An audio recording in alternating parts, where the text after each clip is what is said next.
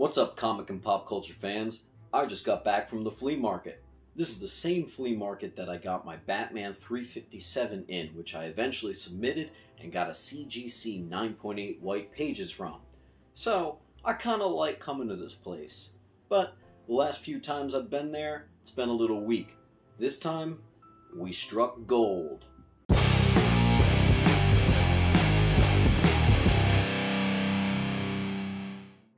This first vendor was certainly interesting. They had a mix of 2000s and 90s nothing comics mixed in with like some old war books, but just everything was not quite good enough condition for me to grab. They had G.I. Joe, but it wasn't the keys. You know, they had some cool Valiant covers that homage to, Batman. Some cool stuff, Howdy Doody, Incredible Hulk. I'll tell you one thing though, it was fun to research all this stuff. They had a lot of things of comics that were probably forgotten through the years. They did have Justice League and JLA books, but it wasn't great. Some Commandi books, but not Commandi #1. Some Karate Kid. Like I said, they had some cool old books, it's just that nothing was crazy. Kind of a small appearance there. I almost bought that. Ended up passing on it. They were asking $5 and I was like, you know what, give me this for $1. They didn't do it. Oh well. Some interesting stuff in here. Saw that Army of Heroes.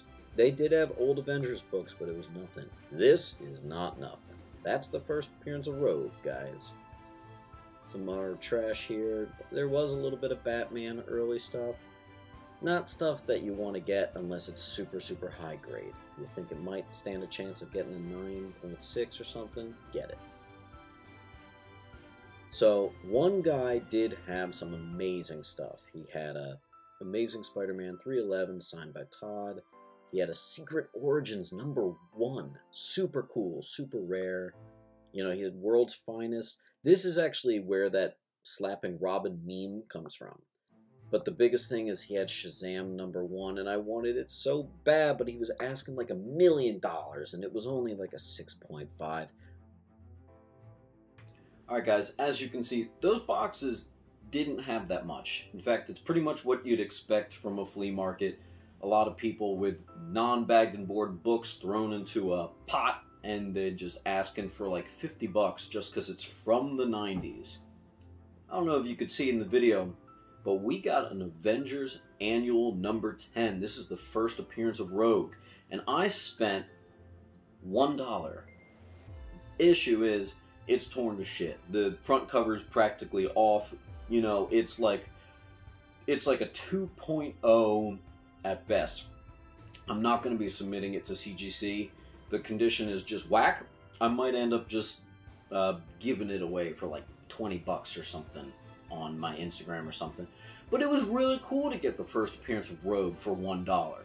From that second box in that video, here I found a Web of Spider-Man #1. Spent $4 on this. Not that bad. It's honestly like a 9.2 or a 9.4. I will be submitting this into CGC, so wish me luck. It's a great cover, classic black Spidey suit, and a pretty good flea market find. But it's going to get a whole lot better.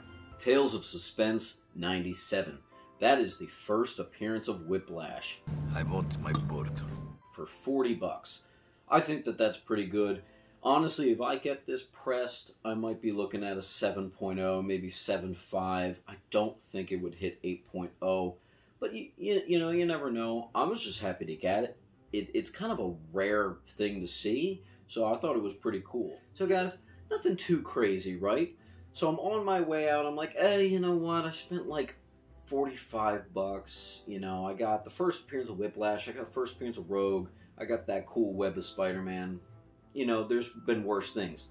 And this dude comes in, rolling in on his van as I'm leaving, and he starts unpacking, and he's got comics. And I recognize this dude. I've actually bought from him before.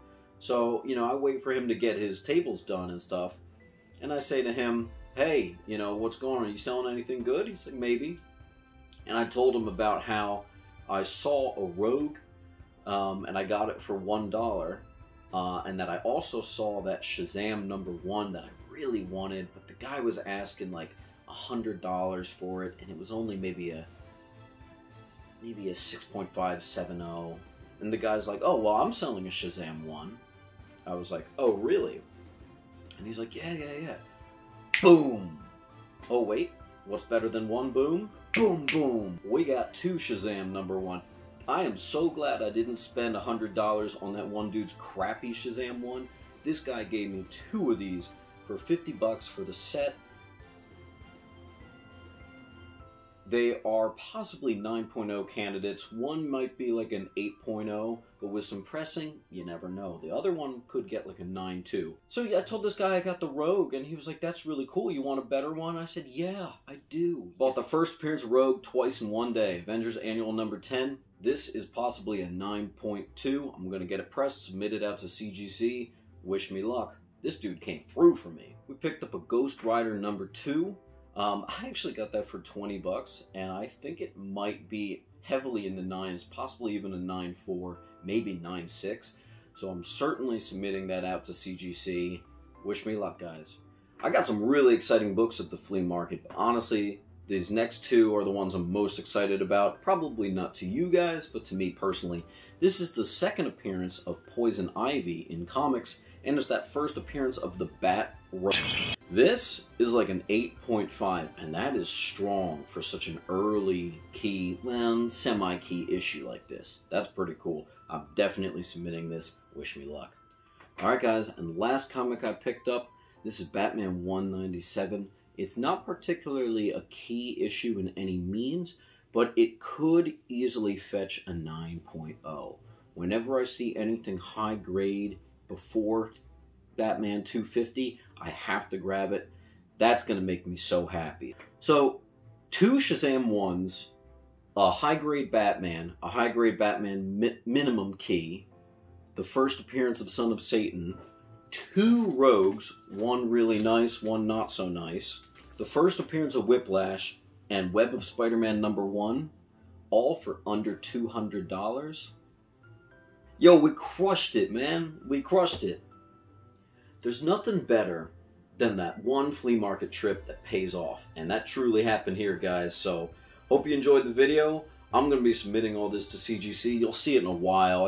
I get it pressed. It takes forever. But don't forget to hit that like and subscribe and keep on collecting.